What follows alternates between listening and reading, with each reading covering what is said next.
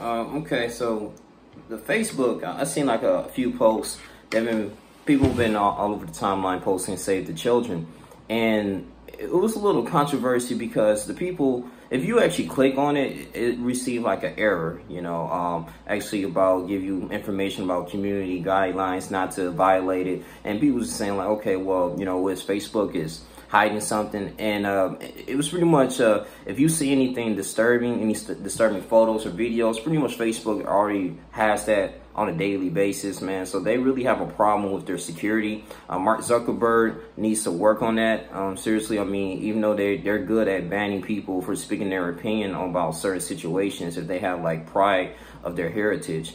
But I mean, at the end of the day, man, I was just saying like these stimulations and limitations here on which you can speak your mind in Facebook jail, it's just all an illusion. But when you get into here to say to children, it's like, it's supposed to be like an awareness of, the sex trafficking that's going on with children and pedophiles. They even had a picture of Tom Hanks. They said like, in this Hollywood Star Walk of Fame, they had like his name, and then they said somebody wrote pedophile on there. So, I mean, I don't even know if it's like allegedly that was really real or anything, man. People could say anything on Facebook. They have a lot of like fake articles and news.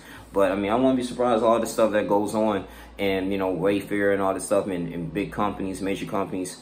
But they might be participating in this. But this is a huge thing. That sex trafficking been going on for the longest. I mean, they've been taking kids from overseas too, even America, and it's just like a profitable business, and it needs to be stopped. And they trying to even reserve rights for pedophiles. But at the end of the day, man, this is something that kind of needs to be discussed. I was like, save the children. So what it is that if you see anything disturbing, anything photo, or you want to raise awareness, but hey, hashtag save the children. And I was like, okay, well, and it is cool. Like a lot of trends be happening on Facebook too and Twitter. I'm just trying to think is if I guess a collective amount of people does this at the same time, then maybe something will actually be getting done. Okay, so we don't know. It's just like Twitter, things been all in the air.